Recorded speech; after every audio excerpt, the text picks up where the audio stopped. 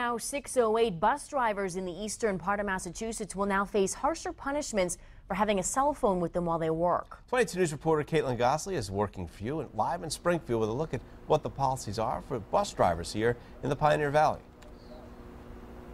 Well, commuters here in Springfield that are just about to get on their bus wherever they're going today said they told 22 News that when they get on the bus, they trust that the driver they're riding along with is going to keep them safe. Now, an Eastern Massachusetts bus company has new policies on cell phones that are in place in order to keep their drivers safe. The Massachusetts Bay Transportation Authority announced this week that drivers are not allowed to carry their cell phones while they're on the job, following an accident last month in which the driver is being accused of having a cell phone in her hand when the accident happened.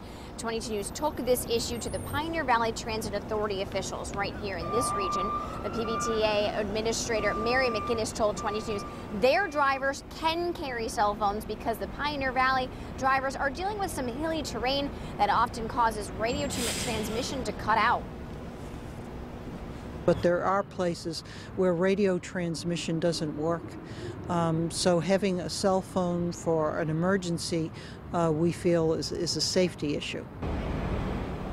McInnes also told 22 News cell phones are supposed to be kept out of sight, and drivers will face a 5-day suspension if they're caught using their phone while inside the bus, and they do get fired for second offenses.